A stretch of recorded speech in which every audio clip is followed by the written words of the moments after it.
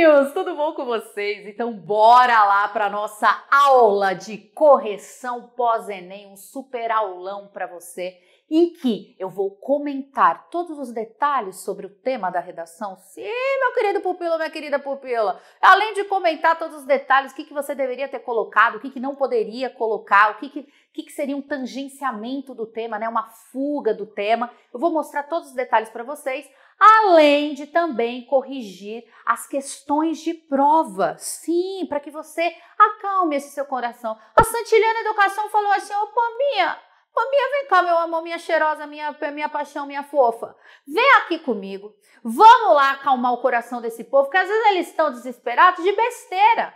Às vezes já mandou bem pra caramba na prova e tá aí desesperado de besteira. Vamos fazer a correção pós-Enem. Vamos comentar o tema da redação para saber se de fato ele pode dormir tranquilinho ou se não foi tão bem quanto esperava em alguma questão, em alguma parte, o que você pode fazer para não errar mais aquilo? Nós vamos comentar ao longo de toda a nossa aula, combinado? Então, a gente começa lá, bora lá, Santiliana! O que a gente vai ver ao longo aqui deste nosso super aulão de correção pós-Enem?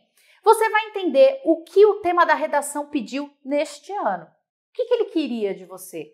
O que você tinha que colocar obrigatoriamente na sua redação? O que você não poderia colocar na redação? Nós veremos isso, tá? Vamos discutir um pouquinho sobre o tema e eu conto com a sua participação nos comentários. Fala, ô professora, eu escrevi sobre isso, isso e isso. Coloca aí, vamos dar uma olhada. Vamos acalmar esse seu coração aí que tá assim, ô professora, eu tô com medo, hein?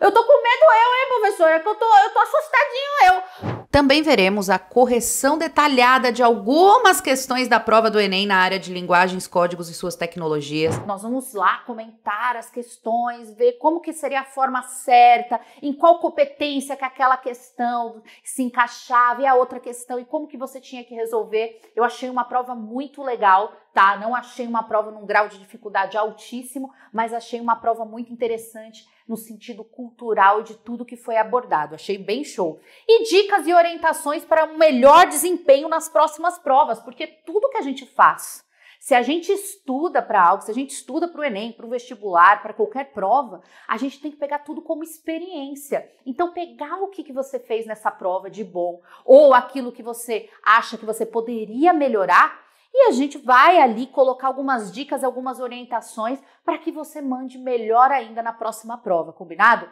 Lembrando, gente, a prova não define você. A prova, ela não define o seu grau de conhecimento, tudo bem? No momento da prova, muitas coisas acontecem que faz com que você, às vezes, escolha a alternativa errada. Mas isso não significa que o seu conhecimento não está à altura. Não é isso.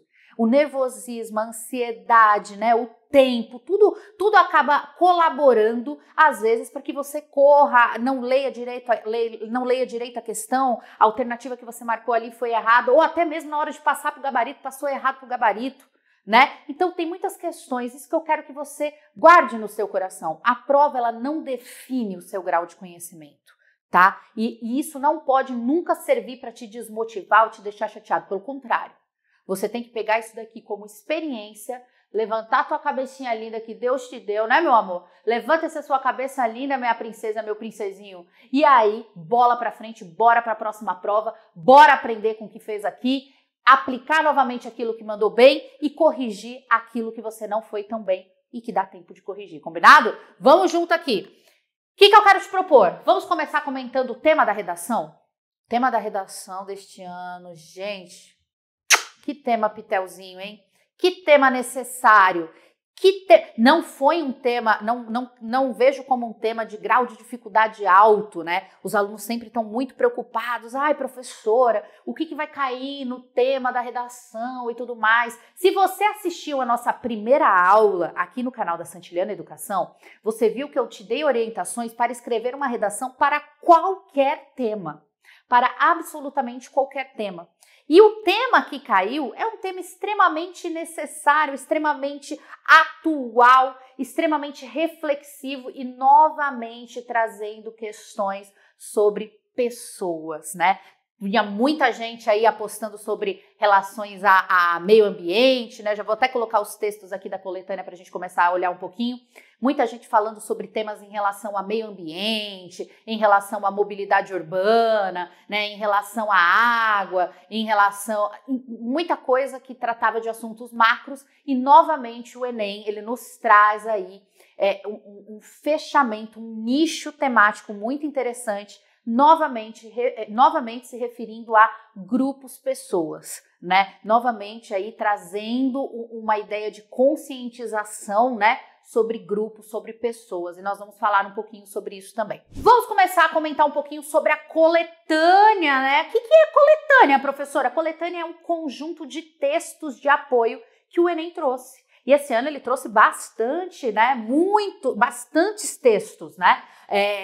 Muitos textos de apoio para vocês. 6 textos, eu achei bem legal. Achei que dava para tirar umas ideias bem interessantes dali. E ele deixou bem claro o eixo temático dele nessa coletânea, né? Nós temos aí, vou colocar até grandão na tela para você conseguir ler, para você conseguir relembrar. Eu sei que não é todo mundo que está com caderno de questão, então eu faço questão de colocar na tela para que você consiga ler, né? Olha lá. O texto número 1, ele fazia uma definição da palavra herança, né? Então ele falava assim, ó, o legado de crenças, conhecimento, técnicas, costumes, tradições, transmitido por um grupo social de geração para geração, ou seja, cultura. Então ele definiu ali no texto 1 o que é herança. Então ele já deu ali uma ideia para você sobre o que ele queria que você tratasse.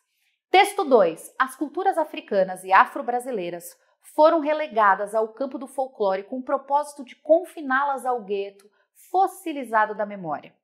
Folclorizar, neste caso, é reduzir uma cultura a um conjunto de representações estereotipadas, via de regra, alheias ao contexto que produziu essa cultura. Esse texto 2 ele foi muito interessante porque ele fala sobre como a gente reduz toda a cultura de um povo a algo muito estereotipado, né? Então, alheio ao contexto que produziu essa cultura. É quase como se fosse folclórico, quando na verdade teria que ter uma representatividade extremamente forte na nossa sociedade. O texto 3, ele nos traz ali, né, um provérbio africano falando o seguinte, capítulo 8, quando não souberes para onde ir, olha para trás e saiba pelo menos de onde vens. Que é um outro texto extremamente interessante que mistura aqui a linguagem verbal e não verbal, né? Então nós temos a imagem representando, né? Trazer essa ancestralidade de olhar para essa imagem e ver a pessoa trazendo, arrastando, olhar para trás, sabendo de onde ela veio e a carga cultural, a carga boa e ruim que isso traz, né? Ainda mais falando de cultura africana, que nós temos um histórico de 300 anos de escravidão, ok? Que foi agora relembrado neste ano. Então, nós temos aqui esses 3 primeiros textos. O quarto texto, ele foi publicado no jornal da Unesp, né? É um texto novo também, você vê ali que ele é de 3 de junho de 2024. Ele fala o seguinte, história afro-brasileira nas escolas. Professoras comentam avanços e dificuldades. As aulas sobre escravidão eram motivo de vergonha para uma professora quando ela estudava em uma escola municipal da Zona Sul de São Paulo. Era o meu pior momento na escola, lembra a ex-aluna. Naquela época, a história da população negra no Brasil era reduzida ao horror do período escravocrata. Não se falava na escola sobre temas como a história e a cultura afro-brasileira, muito menos sobre as grandes personalidades negras do país, como Luiz Gama, a Carolina Maria de Jesus. A pedagoga, que é negra, tem orgulho de oferecer uma experiência diferente da que viveu em sala de aula para seus alunos. Agora, os livros infantis levados para as turmas têm protagonistas pretos.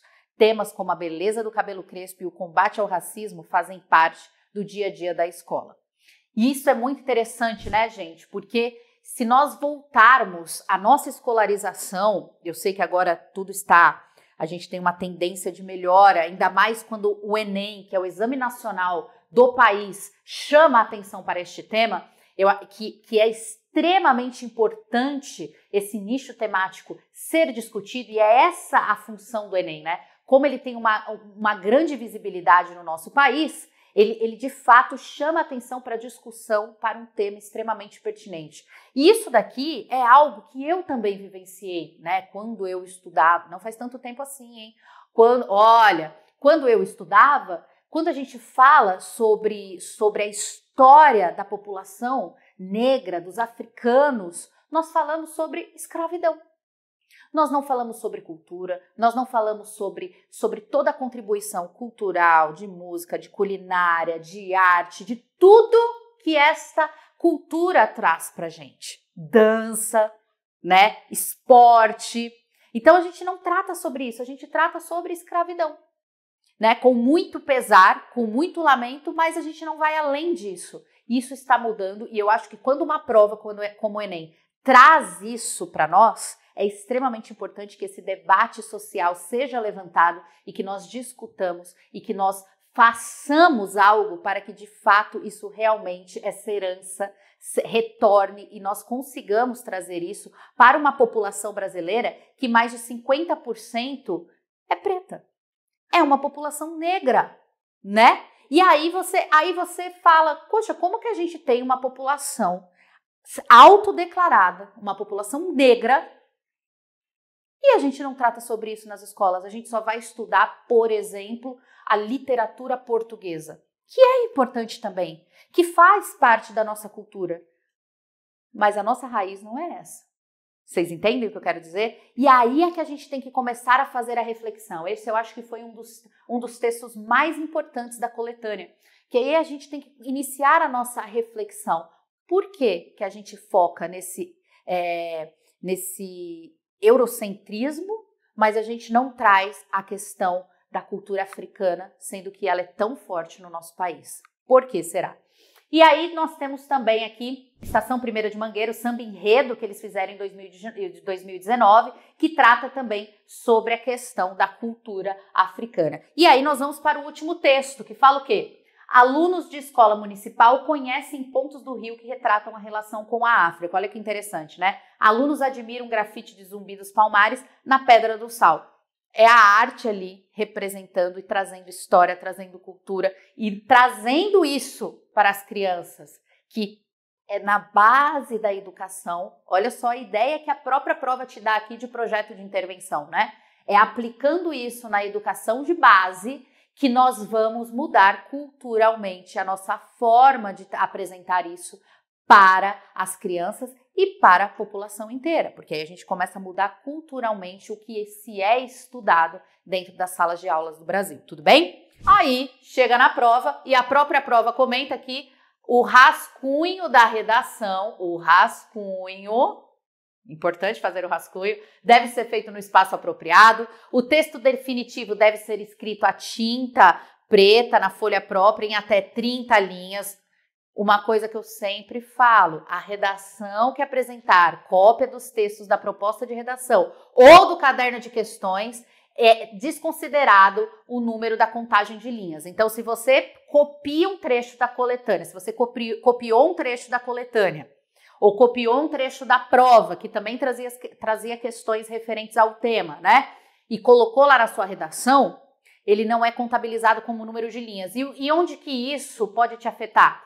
Obviamente, você que é um aluno preparado, você não escreveu o mínimo de 7 linhas, porque aí é considerado um texto insuficiente, né? Então, o texto que tiver até 7 linhas escritas será considerado texto insuficiente. Mas, por exemplo, você foi lá e escreveu, sei lá, 8 linhas. 8 linhas. Sua redação já vai para avaliação. Só que se dessas 8 linhas, 2 linhas foi uma citação que você copiou dos textos motivadores ou da prova, isso não é considerado como número de linha. Então, automaticamente, você não escreveu. Se a sua citação ocupou 2 linhas, você não escreveu 8 linhas. Você escreveu 6.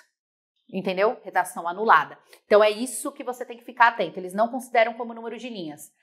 Fugir ao tema ou não atender o tipo dissertativo argumentativo, ou seja, todas as características que eu explico para vocês durante as nossas aulas, que tem que falar aqui, introdução, desenvolvimento, conclusão, quais são as obrigatoriedades do texto dissertativo argumentativo, né? Então, tudo que eu falo para vocês, se você fugir disso, sua redação também poderá ser anulada.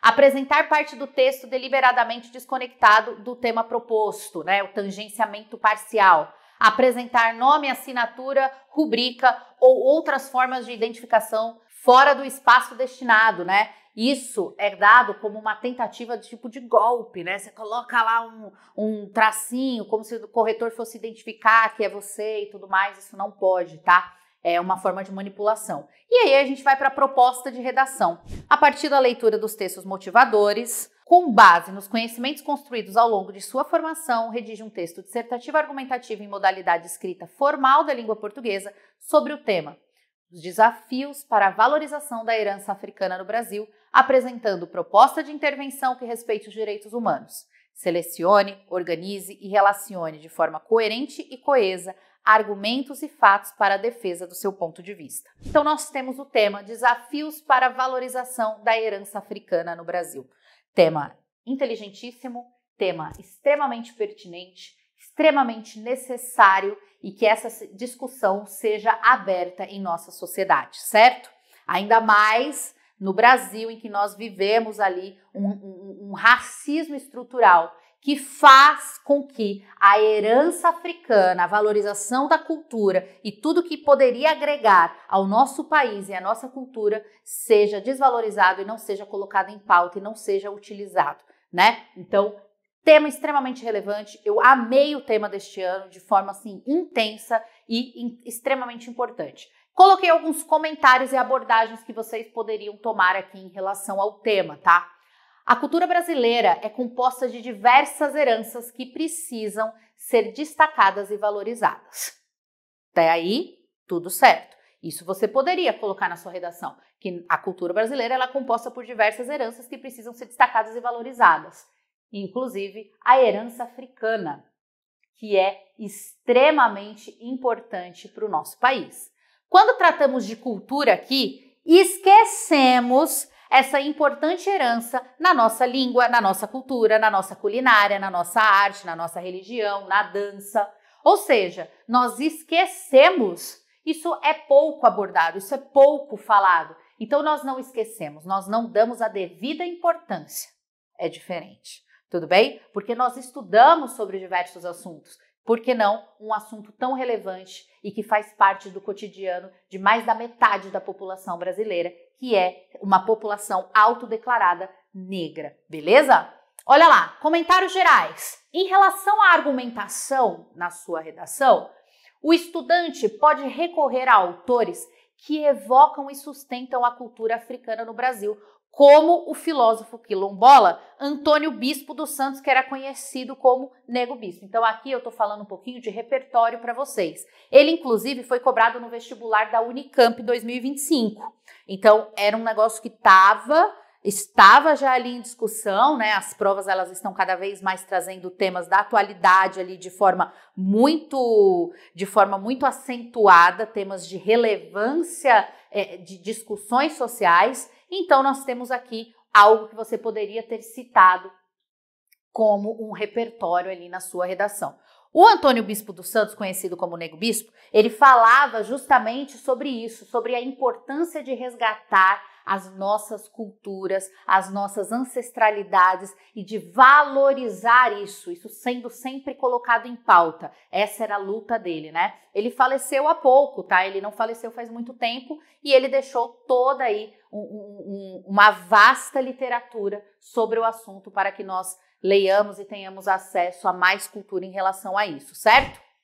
Comentários gerais, eu acho que isso daqui foi extremamente importante e eu quero que você comente se você chegou a fazer isso. Atenção! O tema central não se refere diretamente a racismo ou desigualdade racial, tá? Isso faz parte de uma das vertentes, mas isso não é o tema central da redação. Mas sim, qual que era o tema central? O resgate da valorização dos aspectos culturais africanos, que são importantes para a formação do que se entende como cultura brasileira. Então, quando a gente fala de formação cultural, né, nós temos uma formação europeia muito forte, por exemplo, vamos falar aqui de religião, o catolicismo, né? Então, isso foi trazido para nós. Isso não era algo que existia aqui. E a cultura africana, ela tinha a sua própria religião. né? Então nós temos aí um pouco discutido, inclusive, e que sofre muito preconceito social, inclusive, né? Então as religiões de matrizes africanas, além de não serem respeitadas, sofrem muito preconceito, porque valoriza-se somente aquilo que vem do cristianismo. E quando a gente fala sobre esse assunto, gente, a gente tem que falar com a mente muito aberta em relação ao assunto. Não é errado ser cristão, pelo contrário, eu sou cristã. Só que, e aí? A gente está falando da valorização, da formação do que se entende como cultura brasileira. E a herança africana, ela faz parte da nossa base de cultura brasileira. Vocês entendem? Então, é extremamente importante, e também dos povos originários. Entretanto, eles não mencionam os povos originários aqui, então não seria interessante você ir para esse nicho temático, tá? E era para focar bem na questão da cultura, da herança da cultura africana.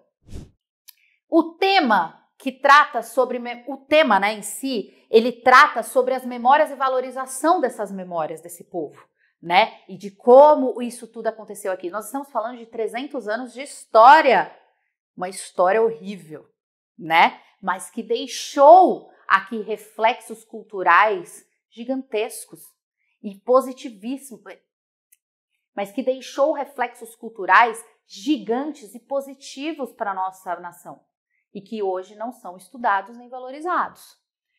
Faz um recorte sobre um grupo social que está tendo seus direitos, de certa forma, cerceados, né? Seus direitos cortados, seus direitos tirados. Porque quando você tira a herança cultural de um povo, você também está, de certa forma, praticando um ato de violência contra esse povo.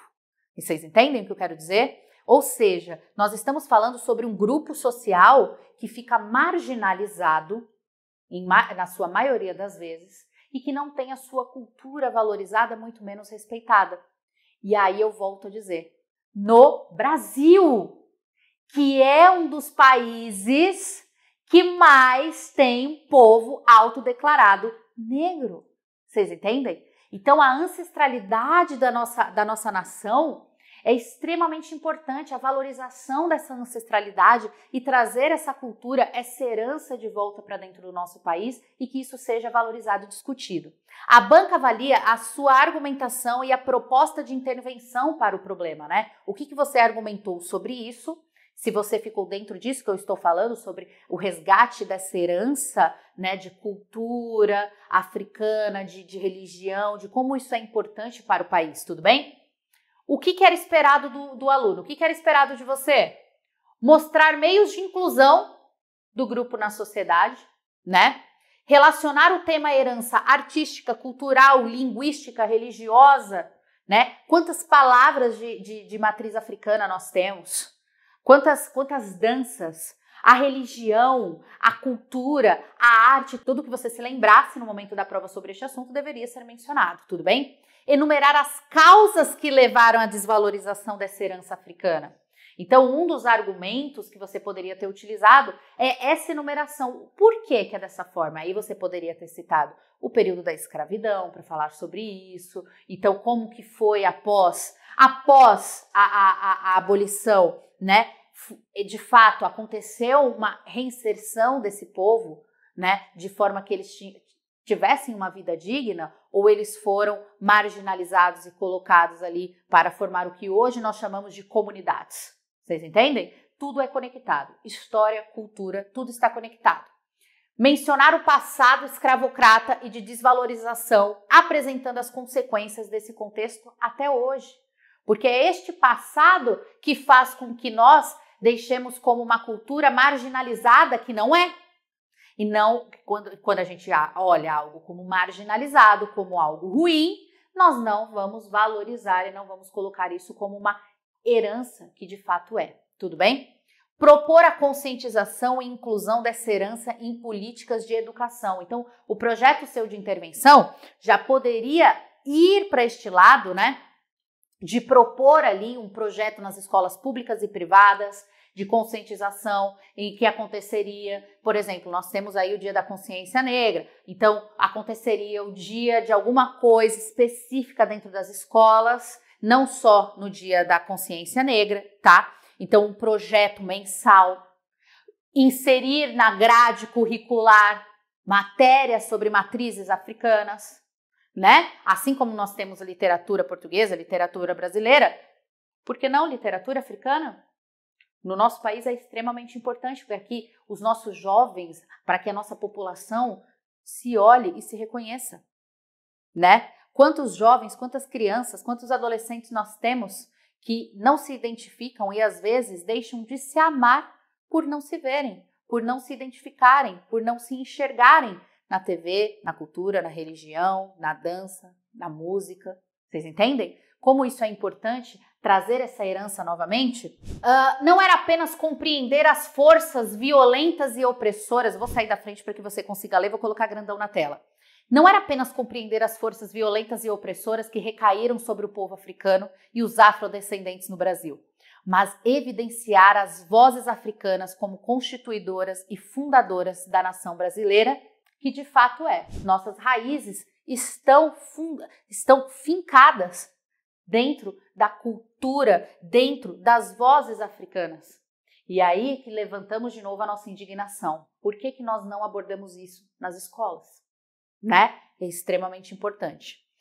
Aqui eu coloquei a citação de um amigo meu, que é um professor que trata muito bem sobre o assunto. Ele traz isso muito bem para dentro da sala de aula. E aí, quando nós estávamos discutindo sobre o tema da redação, ele falou uma coisa para mim que foi muito bacana, assim, que quando eu li, né, nós estávamos falando ali pelo WhatsApp, eu falei, nossa, isso é muito interessante.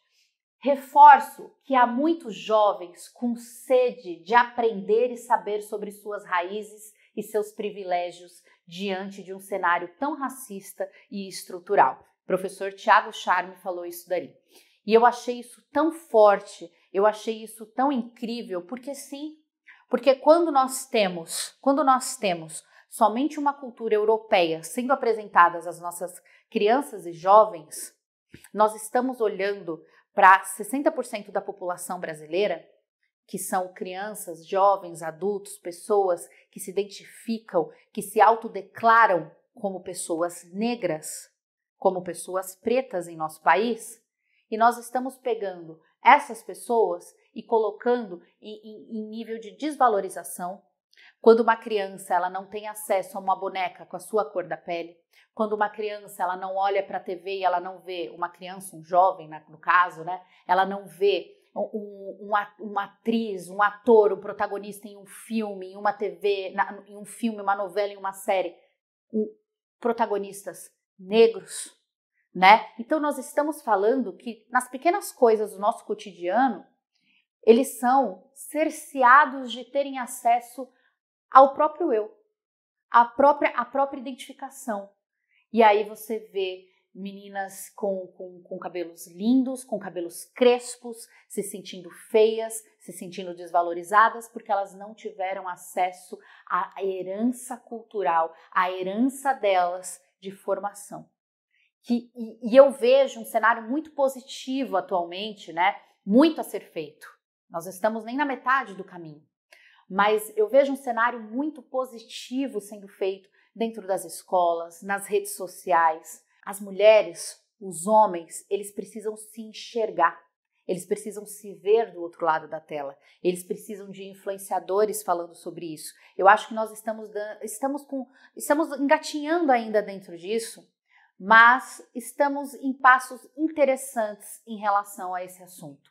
Eu achei o tema de uma pertinência incrível.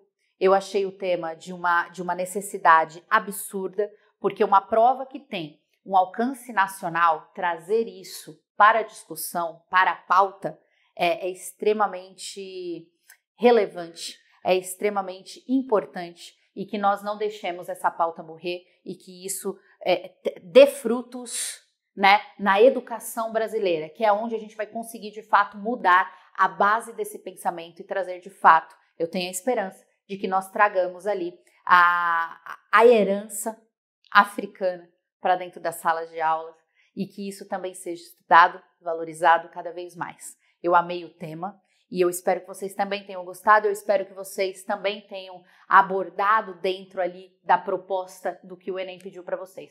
Comentem aqui, podem colocar aqui nos comentários, eu vou dar uma lida no que vocês vão colocar e a gente vai discutindo sobre se tá dentro, se não tá, se você mandou bem, se não mandou, o que você poderia ter falado e a gente vai abrindo ali uma discussão saudável, combinado? Então bora resolver agora as questões de linguagens, códigos e suas tecnologias, porque eu quero que você fique tranquilinho, eu quero que você durma tranquilinho, falando assim, professora, até que vai dar, hein? Vai dar. Ou o que você pode fazer para melhorar? Então vamos discutir isso enquanto a gente resolve as questões.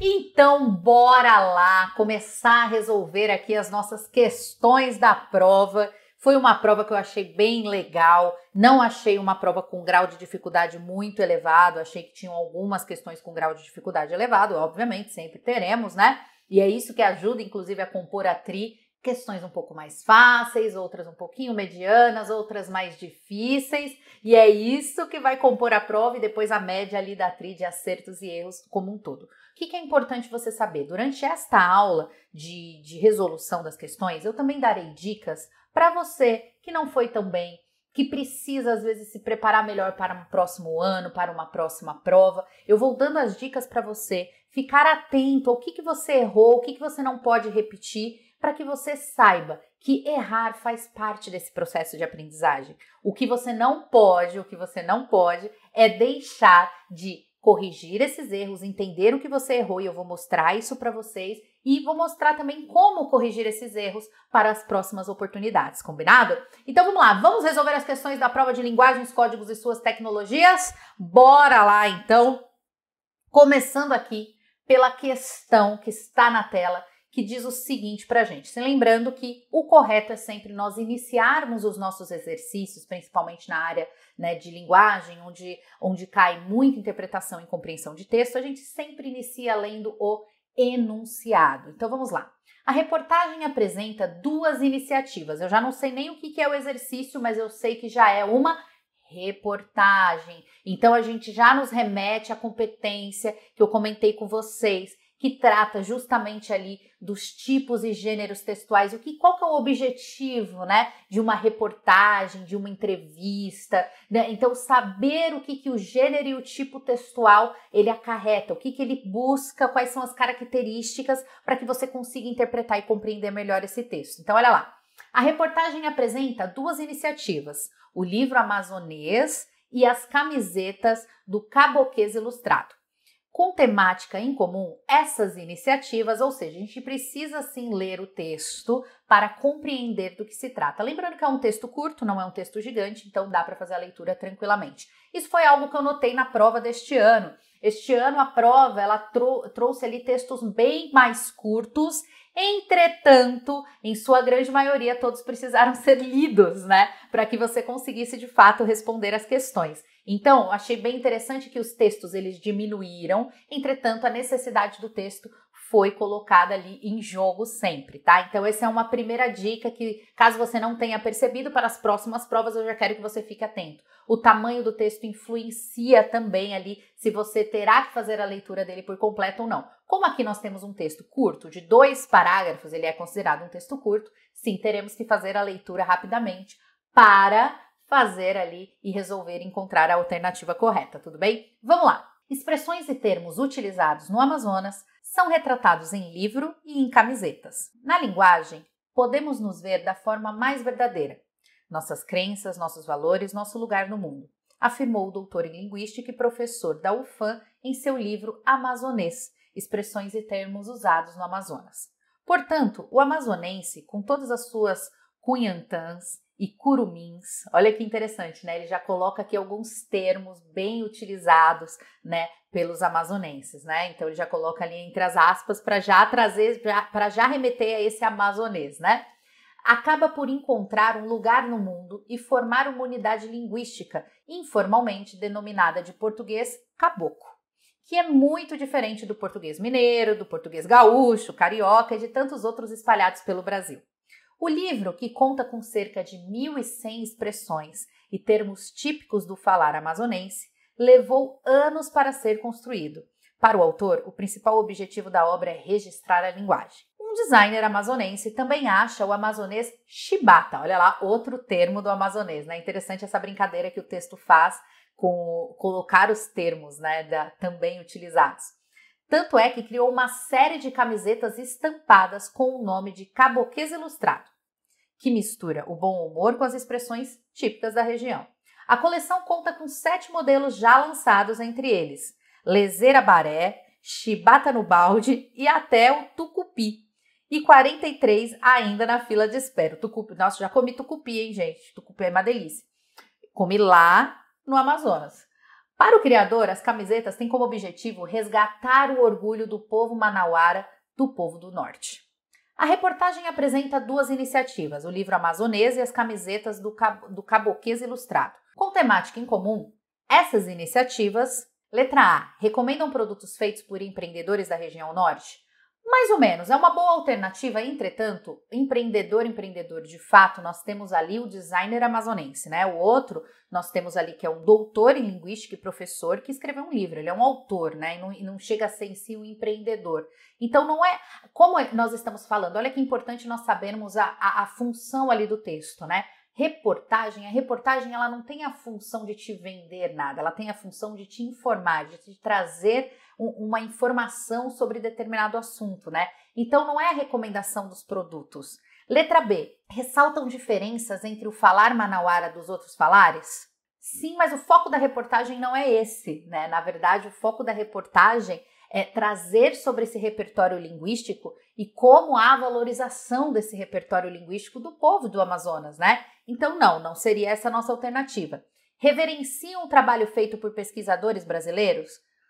Também, mas não só. Então a alternativa é incompleta, né? Porque ali o pesquisador que a gente tem falando é o doutor e o outro é um designer amazonense, certo? Então ele não chega a ser um pesquisador. Então isso acaba eliminando a nossa alternativa. Letra D. Destacam a descontração no jeito de ser do amazonense? A forma em que a reportagem é escrita, sim, ela traz essa descontração, mas não é esse o objetivo, né? Então vamos ver se a letra E. Letra E. Valorizam o repertório linguístico do povo do Amazonas? Sim, nós temos aí, né? Deixa eu até colocar aqui. Nós temos aí a nossa alternativa correta. Por quê? Qual é o objetivo do livro e qual que é o objetivo, né, da série de camisetas? Trazer, de fato, o repertório linguístico, essa diferença dentro do repertório linguístico amazonense, né?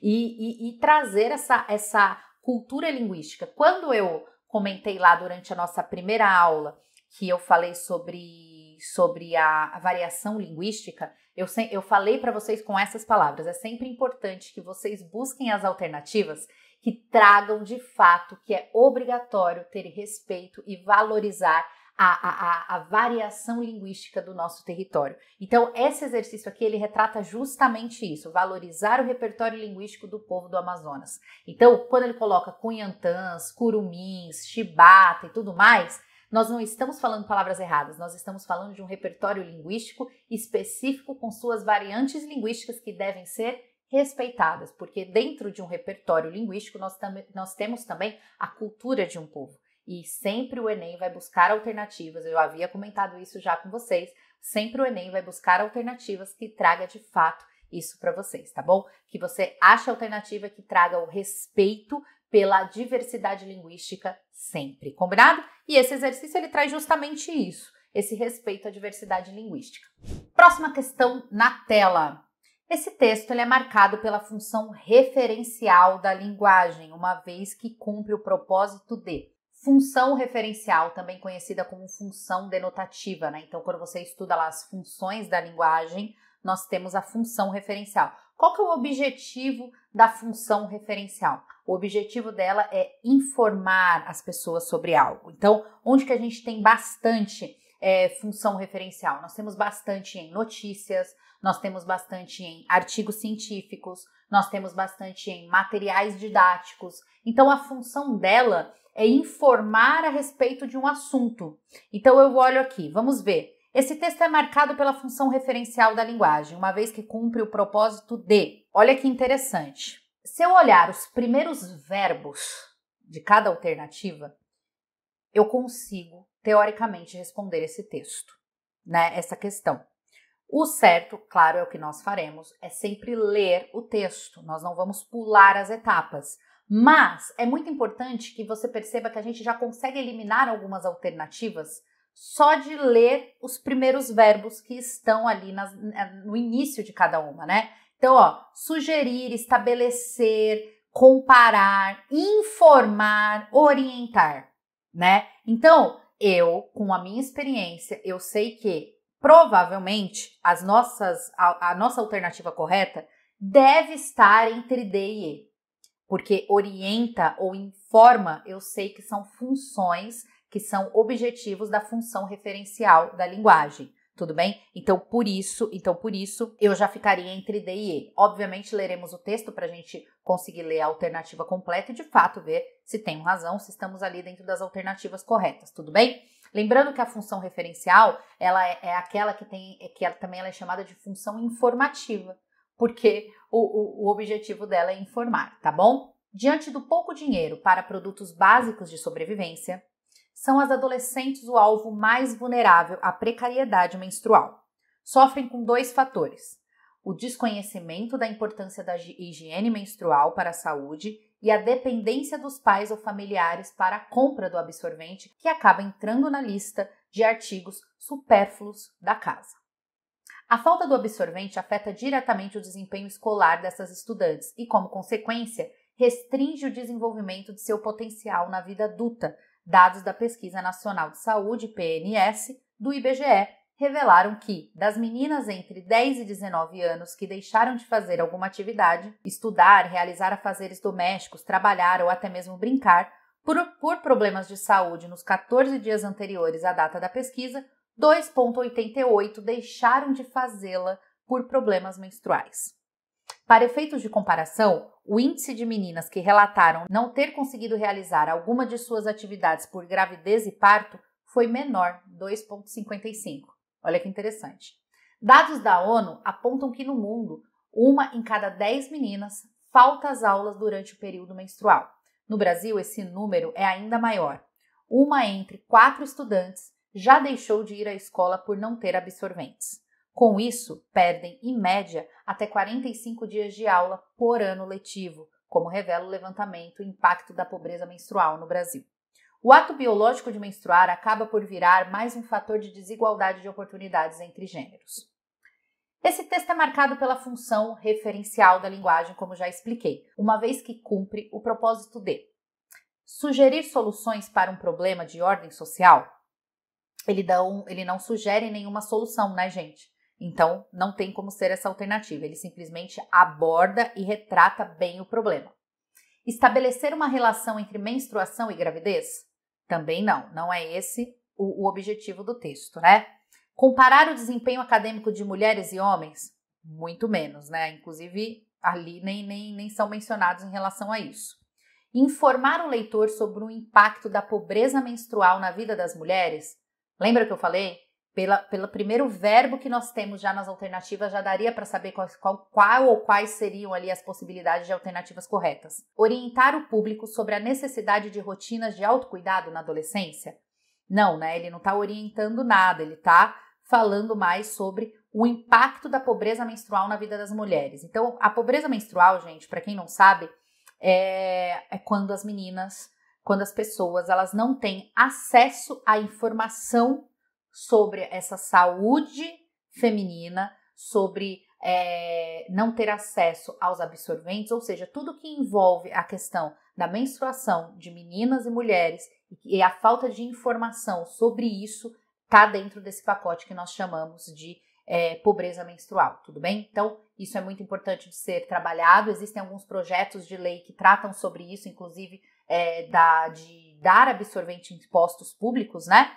Dos postos de saúde, porque sim, é uma questão de saúde pública. É um absurdo as crianças, né, essas meninas, faltarem à escola por estarem dentro aí de um perfil de pobreza menstrual. Isso, de fato, é uma coisa biológica, não tem como fugir disso. Automaticamente, isso deve ser tratado como algo de saúde pública e que precisa ser visto com muito cuidado, com muito carinho, tá bom? Achei uma questão muito bacana, muito pertinente também, mais um acerto legal aí do Enem neste ano. Próximo exercício na tela para você e vamos lá. Segundo o texto, apesar do aumento da participação de mulheres em lutas, A realidade na escola ainda é diferente em razão do. Então, quando o exercício já traz aqui pra gente, lembra?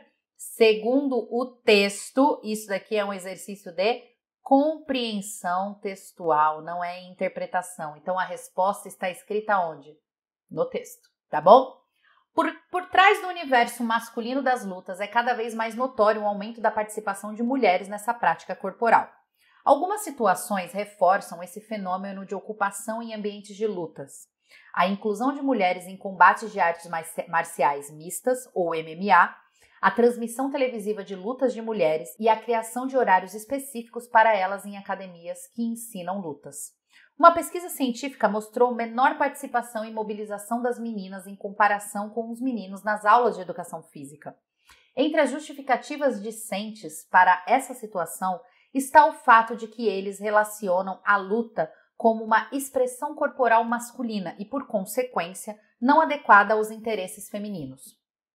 Dessa forma, o ensino de lutas nas aulas de educação física é atravessado por tensões relacionadas a questões de gênero e sexualidade, o que, por sua vez, pode favorecer a sua exclusão do conteúdo próprio da disciplina. Então, o texto fala aqui que, por mais que nós tenhamos aí um movimento acontecendo para que, as mulheres estejam ali nos esportes de luta e tudo mais, a gente percebe que, levando para o campo da educação, dentro das aulas de educação física, apesar da luta fazer parte, aqui é um exercício que a gente já percebe que faz parte da competência que trata sobre o corpo, né, sobre o movimento, sobre o esporte, né, a gente percebe aqui que ainda existe uma barreira muito grande dentro das escolas, né, em se tratando ali da nossa aula de educação física, que as meninas acabam não fazendo as aulas por não aderirem ao esporte. Então, às vezes, isso acaba desmotivando, né? E fazendo com que os professores, para que não haja a exclusão das meninas das atividades, acabem não colocando as lutas, sendo que faz parte da modalidade de educação física para serem ensinadas. Então, o enunciado vai falar o seguinte: segundo o texto, apesar do aumento da participação das mulheres nas lutas, a realidade na escola ainda é diferente em razão do quê? Esportivização desse conteúdo, masculinização dessa modalidade, enfoque desses eventos pela mídia, trato pedagógico dessa manifestação ou marginalização desse tema pela educação física? A masculinização dessa modalidade. Tá até falando aqui, né? Ó, a educação física é atravessado por tensões relacionadas a questões de gênero e sexualidade, ou seja, o gênero, masculinização da modalidade faz com que as meninas não queiram participar porque elas não acham adequado para elas ali por acharem menos interessante aos interesses femininos, o que não é uma verdade, né? O esporte, a luta, seja lá qualquer esporte, qualquer luta, é feito para todos, para que haja uma interação social, certo? Então, a alternativa correta é a alternativa B. Próximo exercício. Esse conjunto de mini biografias tem como propósito... Olha lá, então nós sabemos, lendo já o enunciado do exercício, que nós temos diversas mini biografias, né? Agora a gente não sabe do que. Então, qual que é o propósito de mini biografias? Vamos lá. Vamos dar uma olhada no que essas mini biografias estão falando para que nós encontremos a alternativa correta. Conheça histórias de atletas paralímpicas que trocaram de modalidade durante a carreira esportiva. Então, já entendi. Está falando sobre a trajetória de atletas, né, paralímpicas que vão trocar de esporte durante a carreira delas. Então, elas praticavam um esporte e vão para outro esporte, certo? Jane Carla, goiana de 45 anos, teve poliomielite aos 3 anos, o que prejudicou seus movimentos das pernas. Em 2003, ela iniciou no tênis de mesa e conseguiu conquistar títulos nacionais e internacionais. Mas conheceu o tiro com arco e em 2015 optou por se dedicar somente à nova modalidade. Em seu ano de estreia no tiro, já faturou a medalha de ouro nos Jogos Pan-Americanos de Toronto 2015. Muito bom.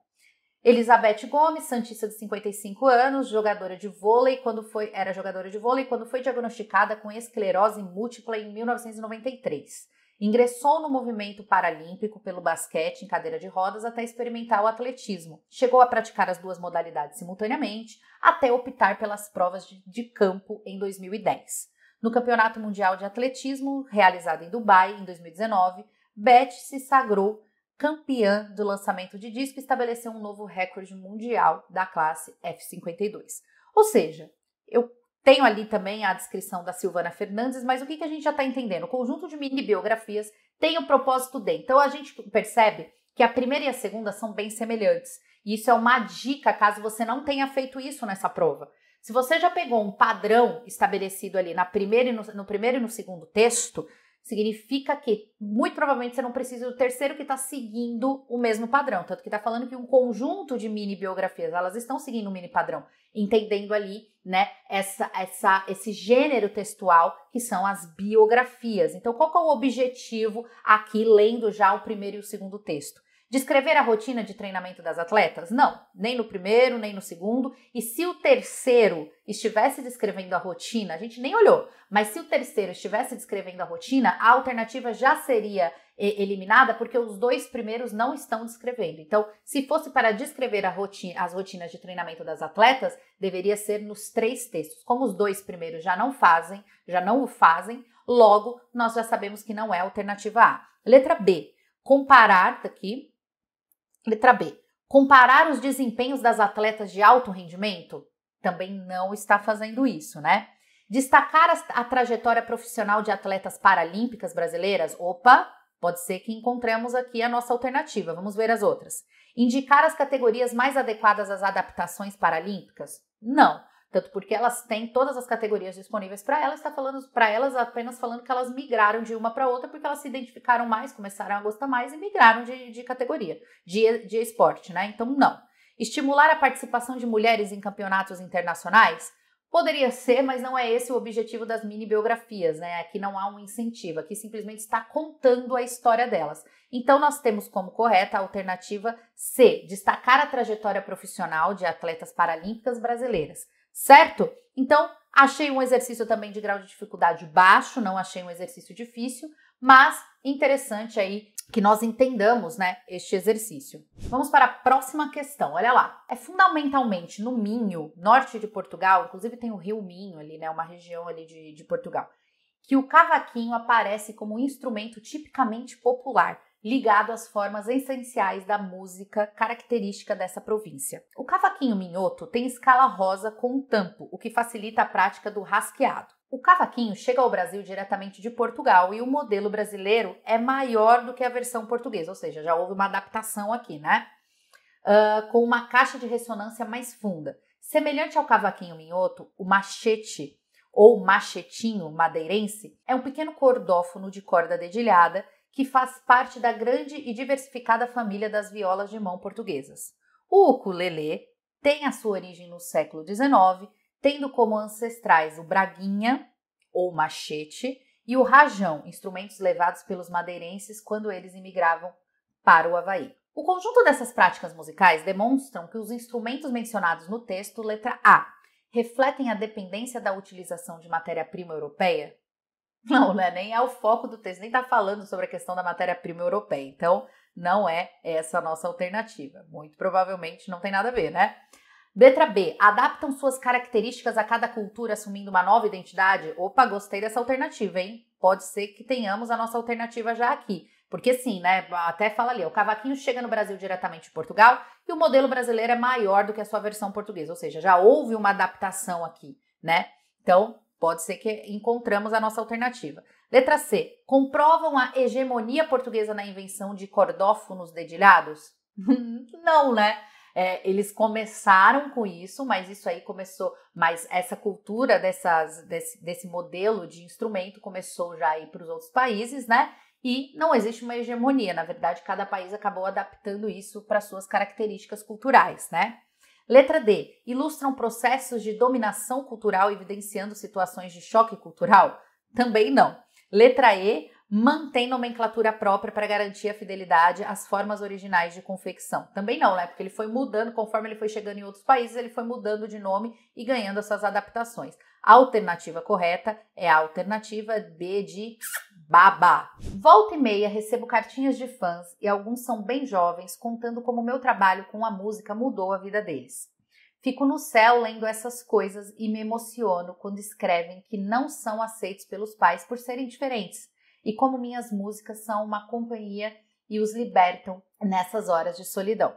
Sinto que é mais complicado ser jovem hoje, já que nunca tivemos uma superpopulação do planeta. Haja competitividade, culto à beleza, ter filho ou não, estudar, ralar para arranjar um trabalho, ser mal remunerado, ser bombardeado com trocentas informações, lavagens cerebrais, enfim. Queria dar beijinhos e carinhos sem ter fim nessa moçada e dizer a ela que a barra é pesada mesmo, mas que a juventude está a seu favor e, de repente, a maré de tempestade muda. Diria também um monte de clichê, que vale a pena estudar mais, pesquisar mais, ler mais. Diria que não é sinal de saúde estar bem adaptado a uma sociedade doente e que o que é normal para uma aranha é o caos para uma mosca. Meninada, sintam-se beijados pela vovó Rita. É um texto, da autobiografia da Rita Lee. Como estratégia para se aproximar de seu leitor, a autora usa uma postura de empatia explicitada em: volta e meia recebo cartinhas de fãs e alguns são bem jovens. Fico no céu lendo essas coisas. Sinto que é mais complicado ser jovem hoje. Queria dar beijinhos e carinhos sem ter fim nessa moçada. Olha que bonitinho isso daqui. Diria que não é sinal de saúde estar bem adaptado a uma sociedade doente. Eu acho que sem dúvida, quando ela diz queria dar beijinhos e carinhos sem ter fim nessa moçada, existe uma relação afetiva ali, Então, o mais adequado aqui deste exercício torna-se ali a alternativa D. Alternativa A, volta e meia recebo cartinhas de fãs e alguns são bem jovens, fico no céu lendo essas coisas. Alternativa B também é muito legal. Só que o que gera mais um sentimento de aproximação e intimidade? Queria dar beijinhos e carinhos sem ter fim nessa moçada. Então, gera uma conexão, uma intimidade, uma aproximação danada. Obviamente, alternativa D. Saudades, Rita Lee, gente? Vamos lá, próximo exercício na tela. As causas do desequilíbrio na saúde mental apontadas no texto estão relacionadas às... Ou seja, vamos lá. É um exercício que trata sobre desequilíbrio na saúde mental e agora nós estamos, ao ler o texto, nós temos que ficar atentos para entender quais são as causas que o texto vai justificar. Um exercício de compreensão textual, tudo bem? Pressão, depressão, estresse e crise de ansiedade. Os males da sociedade contemporânea também estão no esporte. A tenista Naomi Osaka, no Japão, jogadora mais bem paga do mundo e que já ocupou o número 2 do ranking, retirou-se do torneio de Roland Garros em 2021 porque não estava conseguindo administrar as crises de ansiedades provocadas pelos grandes eventos. Os grandes eventos provocavam uma das causas, Grandes eventos provocavam crises de ansiedade nela por ser uma estrela aos 23 anos e pelo peso da parte da imprensa. Outra causa aqui, tá?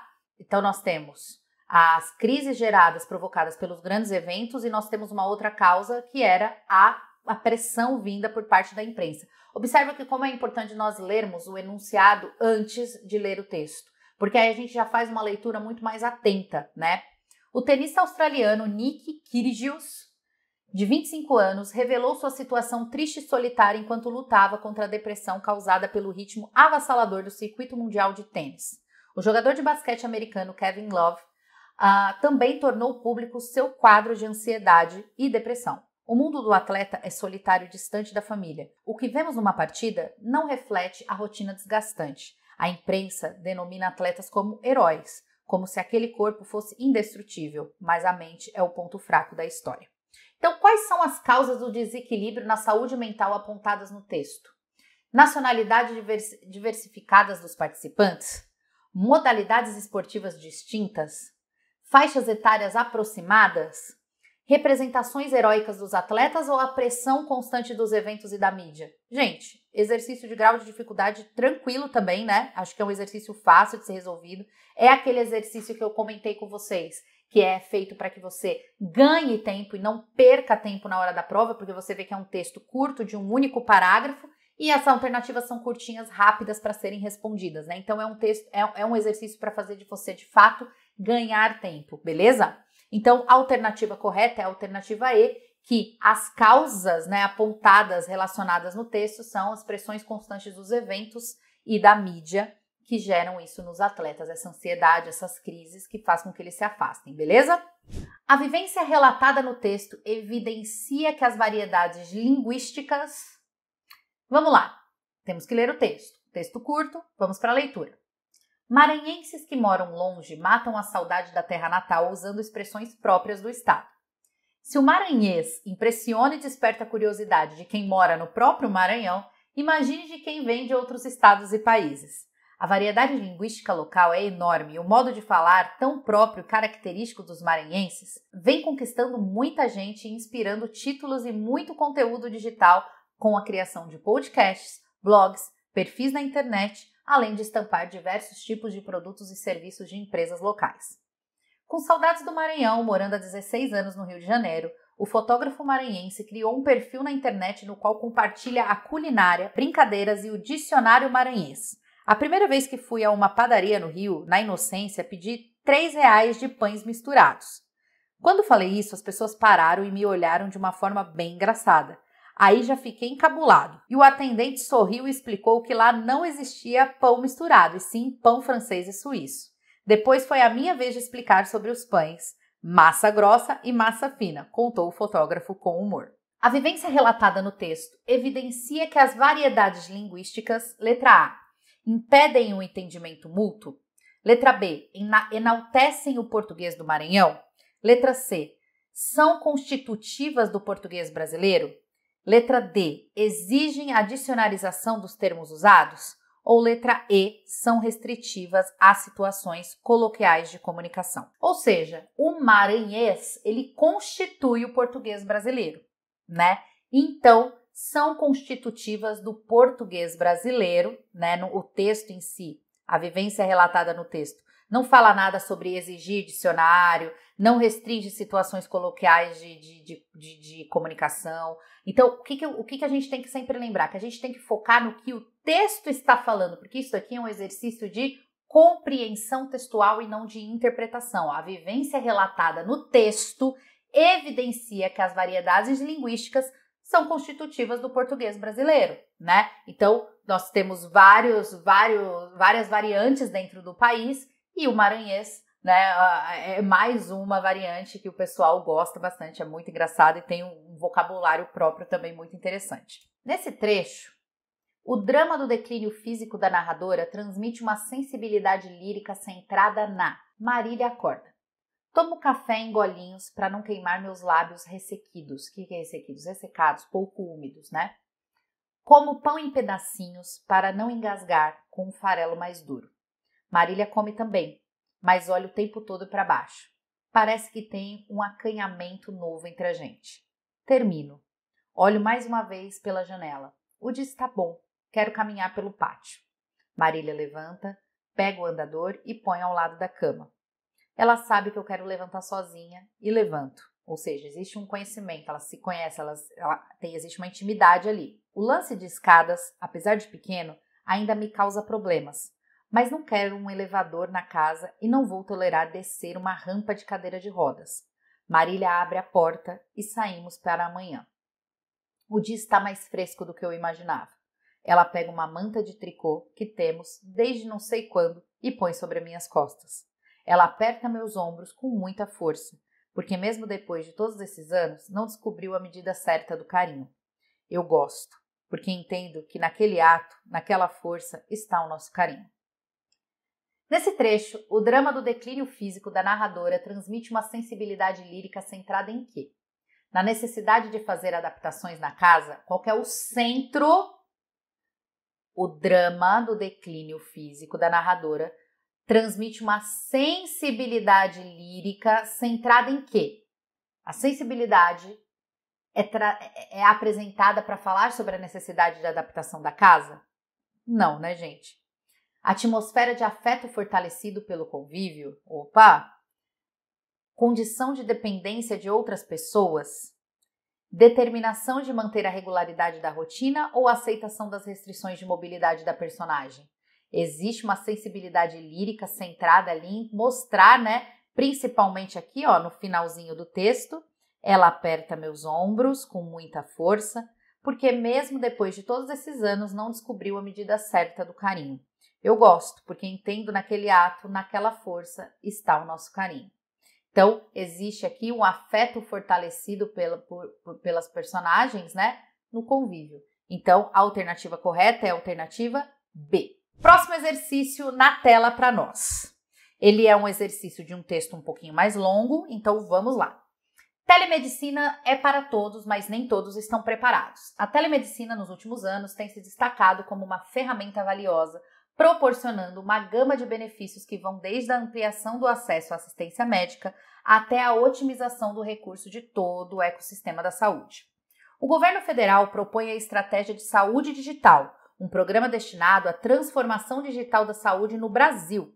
Seu principal objetivo é facilitar a troca de informações entre os diversos pontos da rede de atenção à saúde, promovendo a interoperabilidade, ou seja, a operabilidade interna dos sistemas, e assim possibilitando a transição e a continuidade do cuidado nos setores públicos e privados, ou seja, unir todas as informações dos pacientes, dentro de uma operação que saia tanto no setor público quanto no privado, ter acesso a todo o histórico daquele paciente.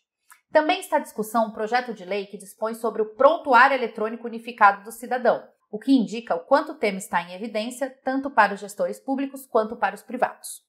Contudo, é importante reconhecer que nem todas as pessoas estão igualmente preparadas para aproveitar plenamente os cuidados ofertados pela telemedicina.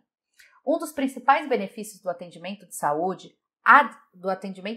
à distância é a capacidade de superar barreiras geográficas para pacientes que residem em áreas remotas e ou carentes de certas especialidades médicas, os chamados vazios assistenciais. A equidade no acesso é uma questão crítica, uma vez que nem todos têm ao seu alcance dispositivos tecnológicos ou uma conexão à internet que seja confiável, entre outros problemas de infraestrutura. É um desafio tanto para os pacientes quanto para os profissionais de saúde, que em muitos casos não contam com estrutura para o trabalho remoto nem com letramento digital para desenvolver as suas funções.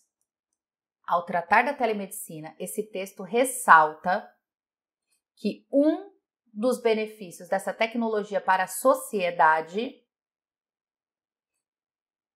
é o fato dela disponibilizar prontuário único do cidadão, tanto na rede pública quanto na privada, oportunizar, ou seja, dar oportunidade, oportunizar o acesso a atendimento médico a pacientes de áreas periféricas.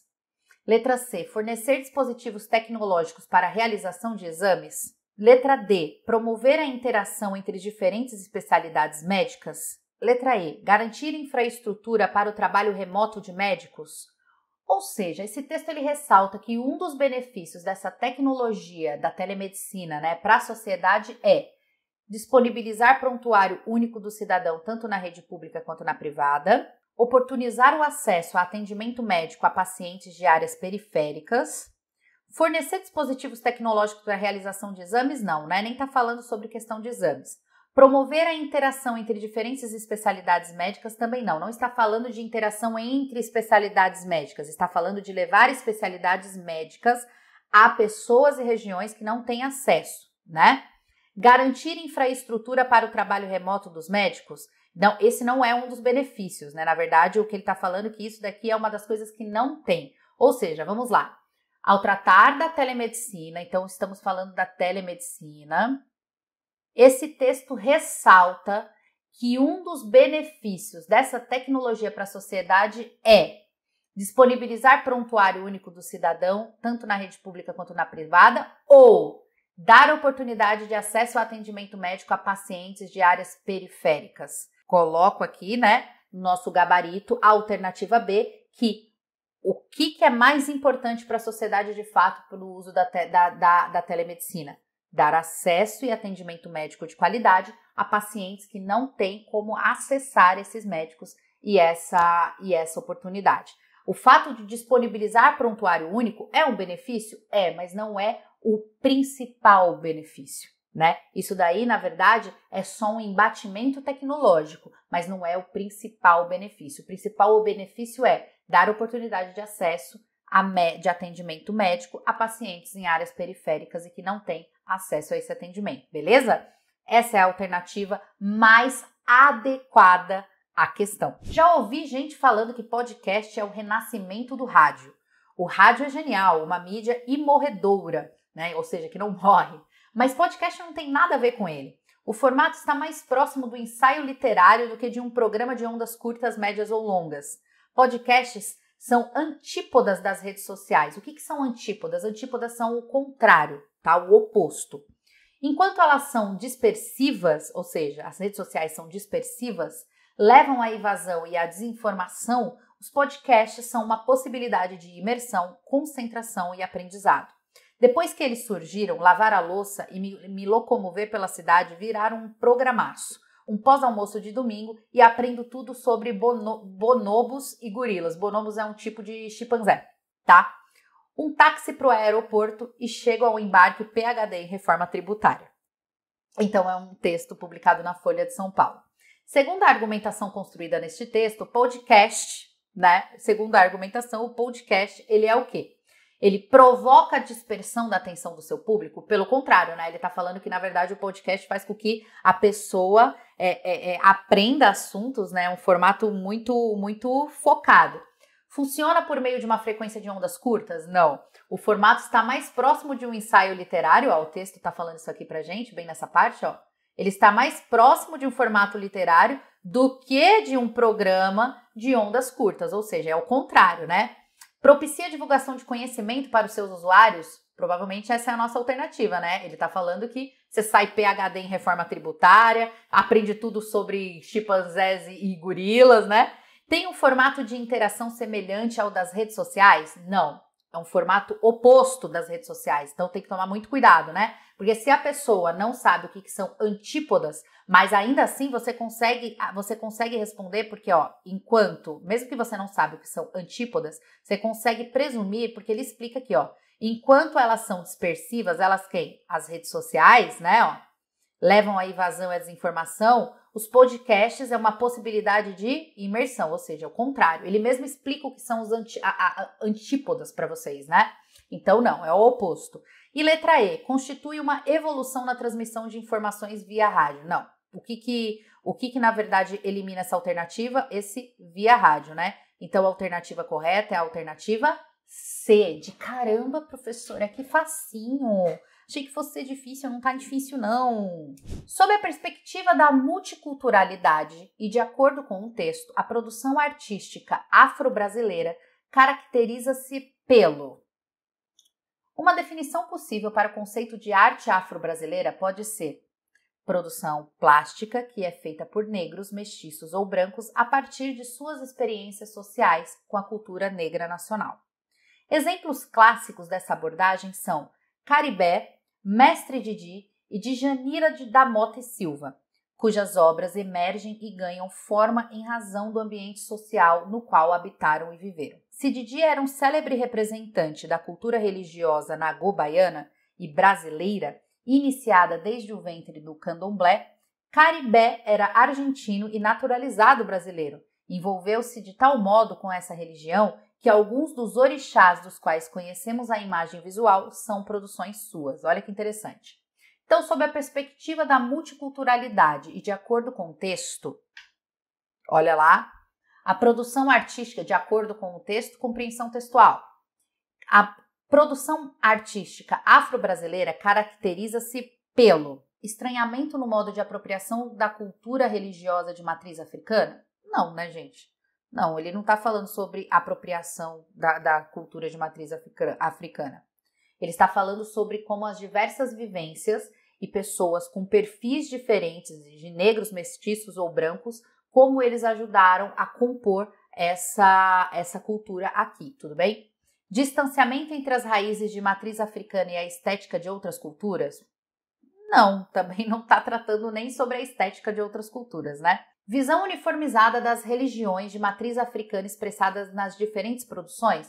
Não, Na verdade, ele está falando aqui que elas emergem, ganham forma em razão dos ambientes sociais em que habitaram e que viveram as pessoas que fizeram essas produções, Então não é uniformizada. São diferentes de acordo com a vivência de cada pessoa que ajudou nessa produção de expressar essas matrizes africanas, tudo bem? Relação complexa entre as vivências pessoais dos artistas e os referenciais estéticos de matriz africana. Opa, sim, está falando das vivências pessoais dos artistas e os referenciais estéticos de matriz africana. Sim, as experiências de cada um deles fez com que, né, cada um fizesse uma produção artística diferente e isso influenciasse diretamente. Inclusive, um criou ali as imagens visuais que conhecemos dos orixás, né? Padronização na forma de produção e da temática da matriz africana presente nas obras dos artistas citados. Não há padronização, na verdade cada um tem a sua vivência e cada um foi colocando ali a sua contribuição artística para as questões de matriz africana, tudo bem? A apresentação do dado estatístico ao final desse texto revela a intenção de: influenciadores negros têm recorrentemente chamado a atenção do fato de terem muito menos repercussão em suas postagens e nas entregas de seus conteúdos quando comparados com influenciadores brancos, mesmo se fotos, contextos e anúncios forem extremamente semelhantes. Segundo o site Negre, a digital influencer e youtuber criadora do projeto digital Profª Pamba iniciou um experimento em uma plataforma. Após perceber a crescente queda dos índices de alcance digital, a paulista publicou fotografias de modelos brancas em seu perfil e analisou as métricas de engajamento. Surpreendentemente, a ferramenta de estatísticas aferiu um aumento de 6.000% em seu alcance. A apresentação do dado estatístico ao final desse texto revela a intenção de demonstrar a repercussão de projetos como o Profª Pamba. Letra B, informar o quantitativo de postagens da comunidade negra? Não, né? Não está falando sobre essa quantidade de postagens. Está falando sobre como o engajamento das postagens da comunidade negra é baixo em relação à de uma pessoa branca e como as redes sociais fazem uma distribuição desigual desses conteúdos. Potencializar o alcance de textos e imagens em sites como Negre? Não, não está fazendo a promoção do site Negre. Exaltar a qualidade das publicações sobre negritude em redes sociais? Ou letra E, comprovar a relação entre alcance de conteúdos digitais e o viés racial? Então, tranquilo esse exercício também, né, gente? Texto curto e muito claro em relação ao objetivo dele.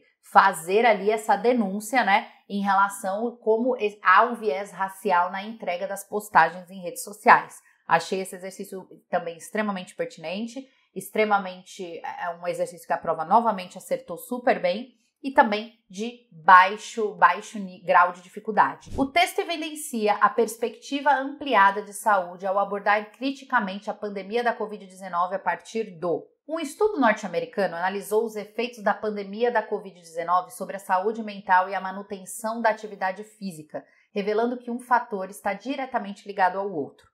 De acordo com os dados, famílias de baixa renda foram mais impactadas pelo ciclo vicioso de falta de motivação e pelo sedentarismo. Correto? É círculo vicioso. Diante da necessidade de distanciamento social e do início da quarentena, as opções de espaços seguros para exercícios físicos diminuíram, o que dificultou que as pessoas mantivessem seus níveis de atividade. Os dados evidenciaram que as pessoas mais ativas tinham melhor estado de saúde mental. As pessoas com menor renda tiveram mais dificuldade para manter os níveis de atividade física durante a pandemia, sendo aproximadamente 2 vezes menos propensas a continuarem no mesmo ritmo de exercícios de antes da pandemia.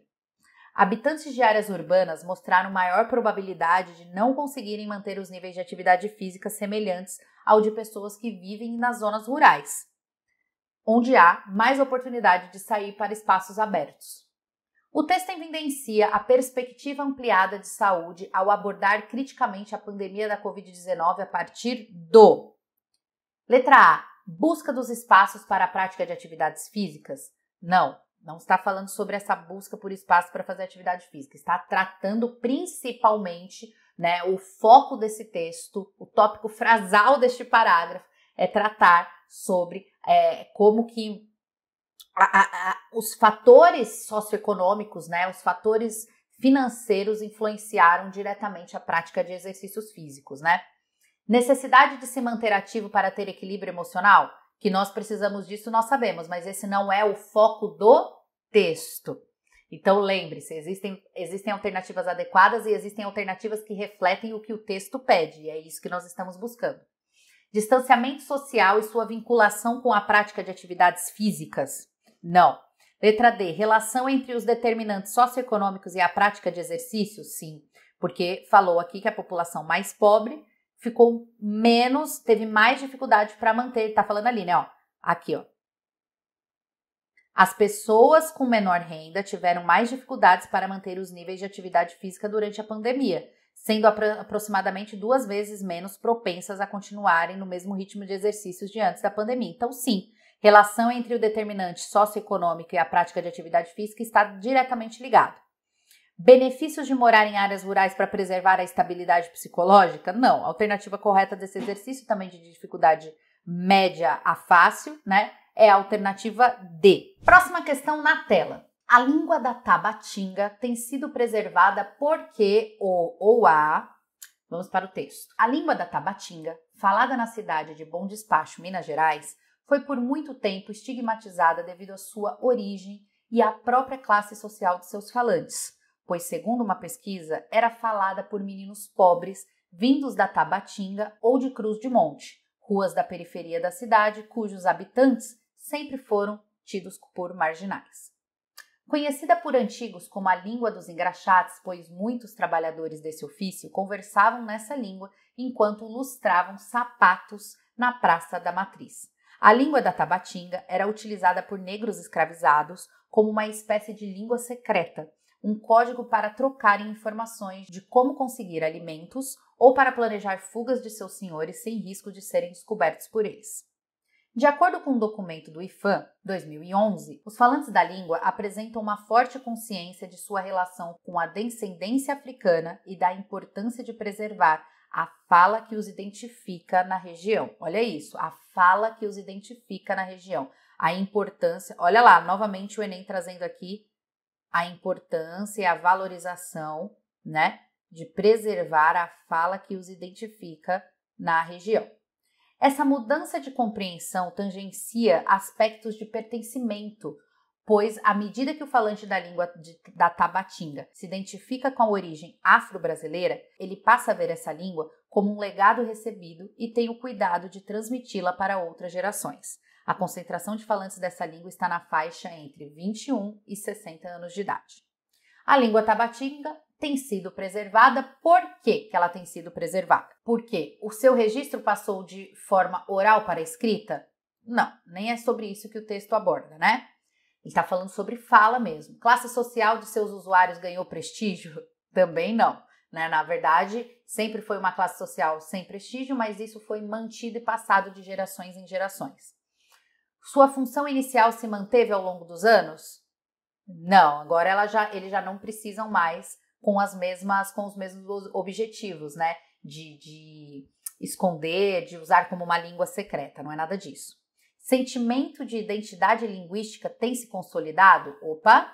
O perfil etário de seus falantes tem se tornado homogêneo. Homogêneo não, entre 25 e 60 anos não é nada homogêneo, é bem amplo, né? Então, a alternativa correta do nosso exercício, lembrando que é isso sempre que o Enem busca.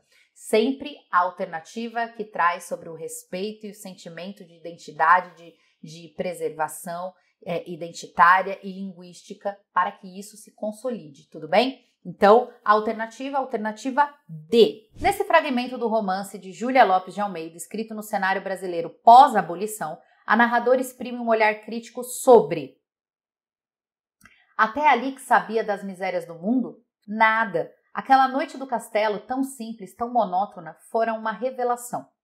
Era bem certo que a lágrima existia, que irrompiam soluços de peitos oprimidos, que para alguém os dias não tinham cor nem a noite tinha estrelas. Ela, criada entre beijos, do aroma dos seus jardins, com as vontades satisfeitas, o leito fofo, a mesa delicada, sentira sempre no coração um desejo sem nome, um desejo ou uma saudade absurda, a saudade do céu, como dizia o Dr. Gervásio, e que não era mais uma doida aspiração da artista incipiente que germinava no seu peito fraco. E aquela mesma mágoa parecia-lhe agora doce e embaladora, comparando-se à outra, a Sancha da sua idade, negra, feia, suja, levada a pontapés, dormindo sem lençóis em sua esteira, comendo em pé, apressada, os restos parcos e frios de duas velhas, vestidas de algodões rotos, curvada para um trabalho sem descanso nem paga. Por quê? Que direito teriam uns a todas as primícias e regalos da vida se havia outros que nem por uma nesga viam a felicidade? Nesse fragmento do romance de Júlia Lopes de Almeida, escrito no cenário brasileiro pós-abolição, a narradora exprime um olhar crítico sobre desvalorização da arte produzida por mulheres. Isso nem é mencionado no texto, né, gente? Mudança nas condições de moradia do povo negro, ruptura do projeto político de emancipação feminina. Letra D, exploração da força de trabalho da população negra. Ou letra E, disputa de poder entre brancos e negros no século XIX. Então, nós temos aqui, novamente, a alternativa D, que é a exploração da força de trabalho da população negra, né? Ela está falando aqui, fazendo até uma comparação entre quem tinha acesso a tudo e a população que era escravizada. Então, a alternativa correta é a alternativa D também. Aqui nós temos um exercício que traz uma imagem, né? Então, existem elementos verbais e não verbais, e aí a gente vai fazer a leitura dessa campanha publicitária, né? Deixe suas roupas aquecerem quem mais precisa. Campanha do agasalho. Doe roupas, calçados e cobertores em bom estado. Sua doação ajuda muita gente. Aí tem uma jaqueta ali, né? Perdão, uma blusa de frio, né?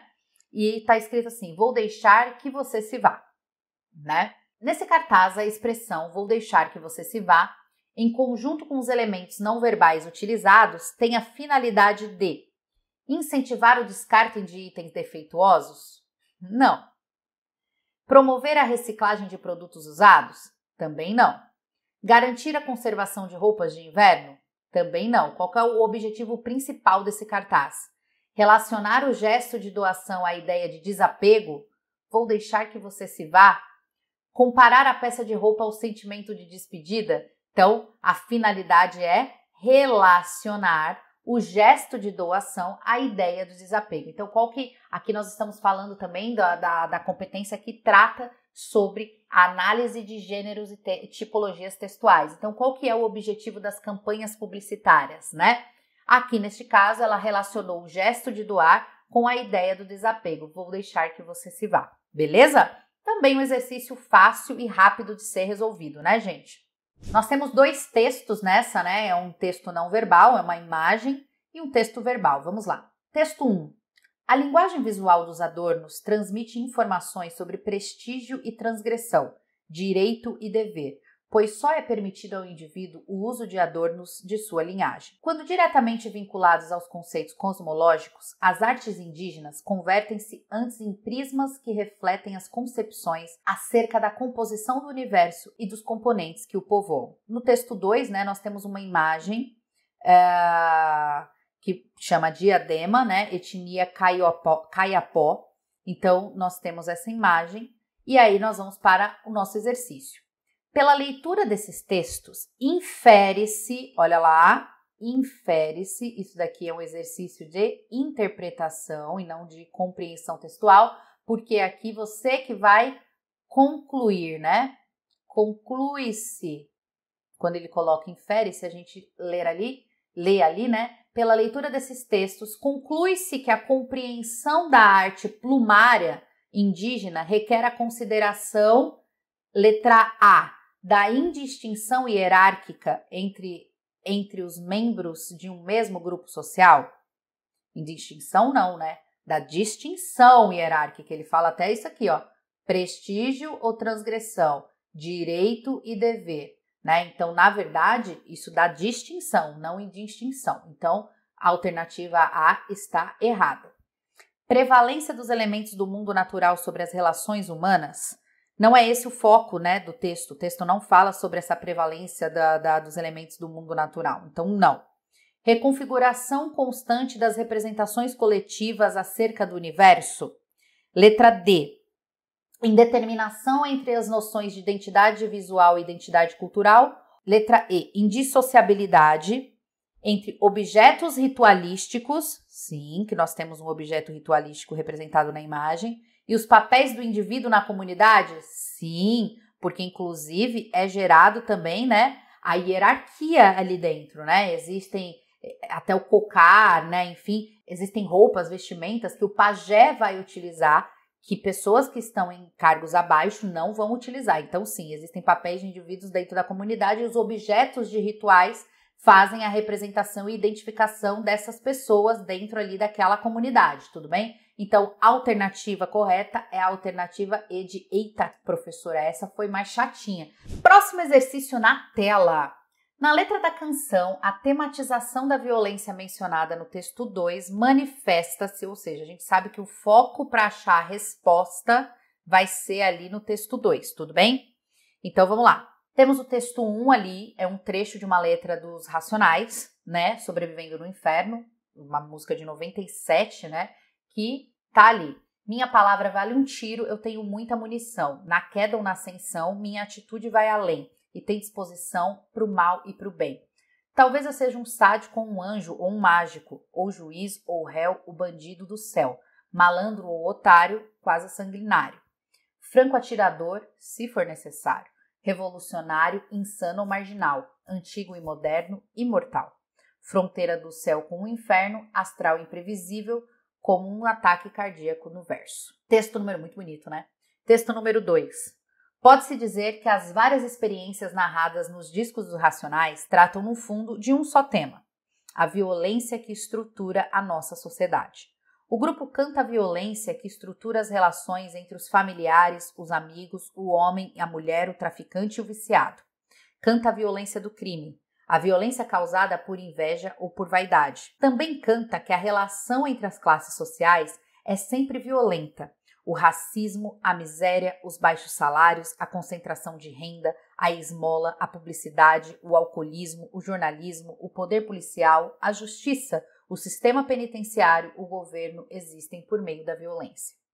Na letra da canção, a tematização da violência mencionada no texto 2 manifesta-se como uma metáfora da desigualdade que associa a ideia de justiça a valores históricos negativos. Não é uma metáfora, né? É uma denúncia. Então eu vejo essa alternativa aqui como inadequada.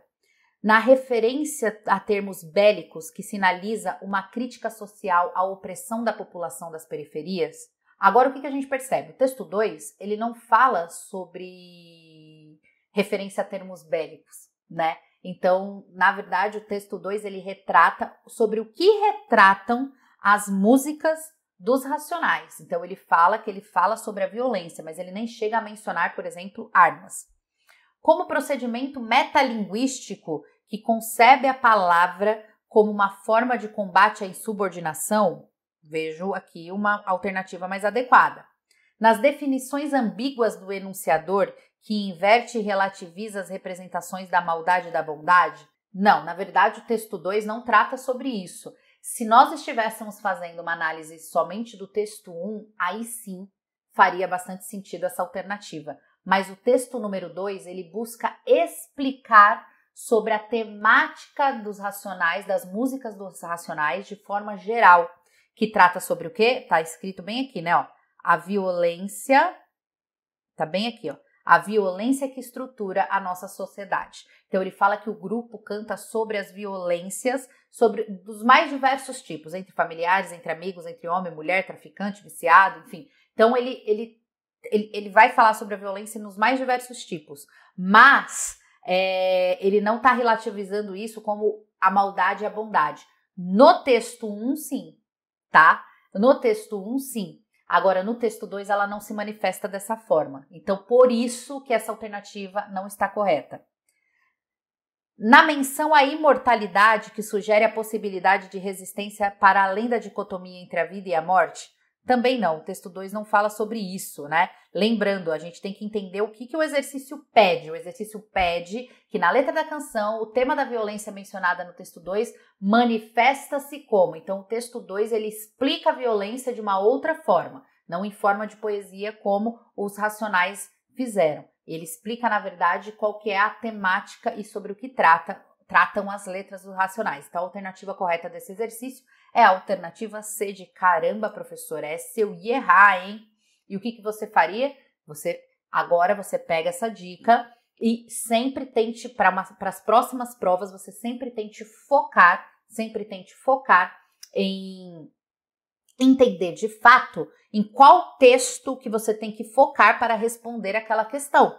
Porque ali, de fato, ele não está usando os dois textos para você responder. Ele apresenta os dois textos, mas ele foca somente no texto 2 para você responder a questão. E quem não se atenta que o foco para achar a resposta é olhar o texto 2, sim, vai errar esse exercício.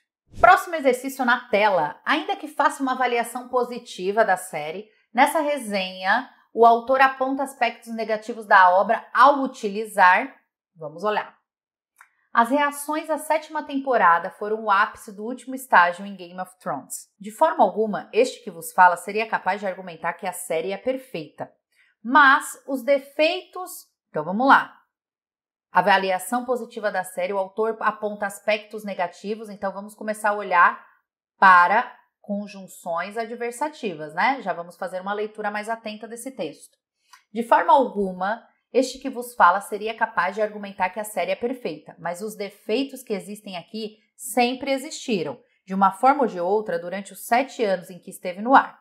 Os 2 roteiristas foram brilhantes em traduzir os personagens intrincados e conflituosos da obra de George Martin, George R.R. Martin, mas nunca souberam exatamente como fazer jus a eles, e especialmente a elas, as mulheres da trama.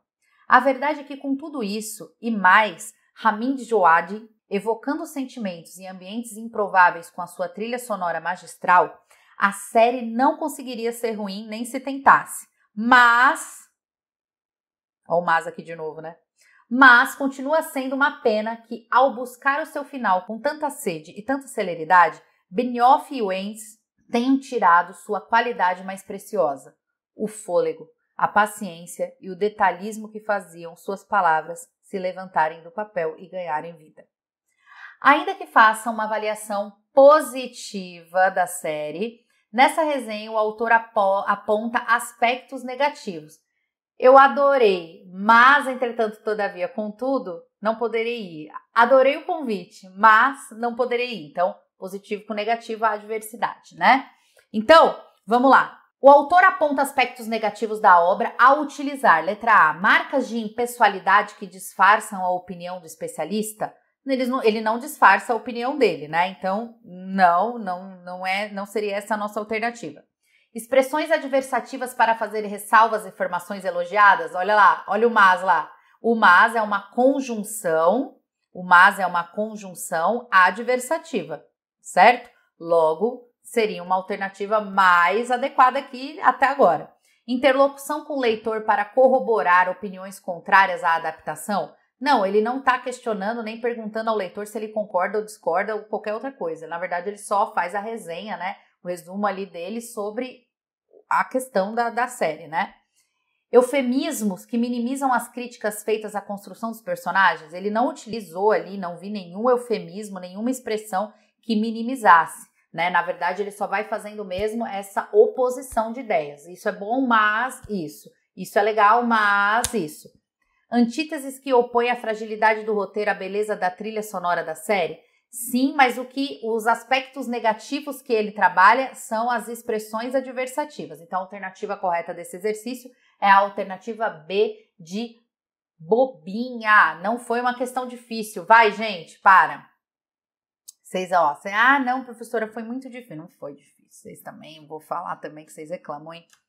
24 ali. Nesse fragmento, a discussão dos personagens traz à cena um debate acerca da escrita que... Vá para o inferno, Gondim. Você acanalhou o troço. Está pernóstico, está safado, está idiota. Alá ninguém que fale dessa forma. O que é pernóstico? Está de difícil entendimento, tá? Azevedo Gondim apagou o sorriso, engoliu em seco, apanhou os cacos de sua pequenina vaidade e replicou amuado que um artista não pode escrever como fala.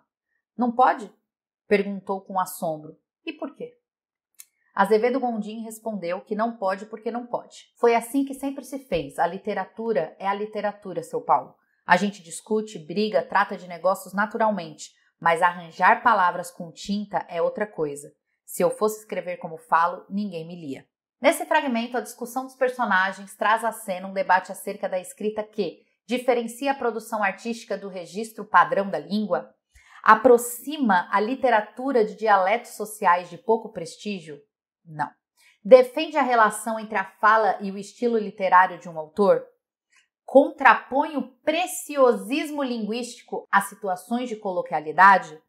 Ou associa o uso da norma culta à ocorrência de desentendimentos pessoais? Ou seja, esse exercício também não foi um exercício de um grau de dificuldade alto, né? Ele contrapõe esse preciosismo linguístico a situações de coloquialidade, né? Então, se você faz isso, ninguém vai te ler. Você tá colocando ali, ó, ele até chega bem agressivo no começo do texto, né? Tá pernóstico, safado, idiota, lá quem ninguém fala dessa forma, ou seja, existe um preciosismo ali na sua forma de expressão que faz com que ele de fato se revolte, né? E fala, gente, isso não existe, não faz sentido nenhum, para com isso, e ele fica bem revoltado. Por quê? Porque você tem que manter o seu texto de uma forma que qualquer um leia. Porque a literatura a gente tem que usar para discutir, para brigar, para tratar de negócios naturalmente, mas não faça arranjo de palavras com tinta, ou seja, não fique inventando, né? Se eu fosse escrever como falo, ninguém me lia. Próximo exercício na tela. É um exercício com uma imagem, então é o exercício que remete à competência número 4, que trata das artes ali, né? Eliseu d'Angelo Visconde, de 1866 a 1944, desenvolveu diversas obras no Brasil com grandes influências das escolas europeias. Em sua pintura Três Meninas no Jardim, há culto à fluidez e ao progresso nos moldes do ideário futurista, valorização de formas decompostas, a exemplo do estilo cubista, efeitos fugazes de luz e movimento que remetem à estética impressionista, expressão do sonho e do inconsciente que dialoga com a proposta surrealista e tematização de elementos cotidianos que resgata modelos de representação de arte realista. Vamos lá. Aqui nós temos, ao analisar a imagem, a gente percebe que nós não conseguimos ver tudo muito nítido, né? O que é uma característica do impressionismo, né? Uma característica muito forte desse movimento artístico impressionista, né? Então, o que o impressionismo ele sempre trouxe pra gente? Pouca nitidez, pinceladas mais livres. Um dos autores do impressionismo, que me recordo, é o Monet, né? Então, que trouxe todo esse movimento. Então, se você pegar lá aquela obra dele do Pôr do Sol, agora eu me recordo, mas se chama o Pôr do Sol, você vai ver que é exatamente as mesmas características encontradas nessa imagem. Então, pinceladas que tentam tirar de fato essa nitidez, né? Então, isso daqui é uma característica muito forte do impressionismo, é um exercício que mistura movimentos artísticos com também a arte. Letra C, efeitos fugazes de luz e movimento que remetem à estética impressionista. Você teria que ter um conhecimento um pouquinho mais avançado aqui dos movimentos artísticos para conseguir responder essa questão, tá bom? Não é um exercício difícil, mas achei um exercício bem interessante. Exercício na tela. Esse poema, por meio da ideia de deslocamento, metaforiza a tentativa de pessoas. Vamos ver aqui o que este mini poema traz, exercício rápido para ser resolvido, exercício para ganhar tempo, hein? Ó. Pessoas com suas malas, mochilas e valizes chegam e se vão, se encontram, se despedem e se despem de seus pertences como se pudessem chegar a algum lugar onde elas mesmas não estivessem. Esse poema, por meio da ideia de deslocamento, metaforiza a tentativa das pessoas buscarem novos encontros, fugirem da própria identidade, procurarem lugares inexplorados, partirem em experiências inusitadas ou desaparecerem da vida da sociedade. Olha lá. Pessoas com suas malas, mochilas e valizes chegam e se vão, se encontram, se despedem e se despem de seus pertences, como se pudessem chegar a algum lugar onde elas mesmas não estivessem. Ou seja, esse trecho final aqui, ele é o ponto do poema para que a gente responda a questão. Então, como se pudessem chegar, elas se despem de seus pertences, elas retiram, né? Tudo é muito metafórico, tá? É metafórico, não é que elas se despem de seus pertences. Elas elas querem sair das suas características, elas querem sair do eu delas, elas querem sair daquela realidade, tudo bem? É sair do que elas conhecem como elas mesmas. É complexo de entender um pouquinho, mas não é difícil quando a gente começa a ler e reler, tá? Como se pudessem chegar a algum lugar onde elas mesmas não estivessem. Ou seja, aqui a gente percebe uma fuga da própria identidade. O que elas querem? Como se elas fossem em algum lugar e quando elas chegassem nesse lugar, elas não estariam. Elas não querem mais se ver, né? Então, elas estão buscando fugir da própria identidade. Então, nós temos aqui, vamos ver, buscarem novos encontros, não. Fugirem da própria identidade, opa, olha ela aqui. Procurar em lugares inexplorados não é sobre viagens de fato, né, reais. Partirem em experiências inusitadas também não, porque não está aqui, é uma metáfora sobre uma viagem, não é uma viagem de verdade. Desaparecerem da vida em sociedade, poderia ser, né, gente? Mas por meio da metáfora do se deslocar, a tentativa das pessoas de fugirem da própria identidade, né? Em si, o problema não é a sociedade, o problema é ela mesma, onde elas mesmas não estivessem. Então, ela não está fugindo da sociedade, ela está fugindo dela mesma. Então, a alternativa correta é a alternativa B. Olha só, eu vou deixar uma frase bem legal aí para que você coloque em prática tudo que a gente falou aqui. Então, vocês viram que durante a nossa aula eu fui dando algumas orientações de como corrigir, né, aquele erro, aquela questão que você não havia entendido, qual que seria a forma certa de resolvê-la ali durante a sua prova, né? E aí fica o nosso aprendizado. Você pode encarar o erro como uma besteira a ser esquecida ou como um resultado que aponta para uma nova direção. Eu espero de verdade que essa correção, que os meus comentários tenham te ajudado a entender qual será a sua nova direção. Um super beijo, até a próxima e tchau!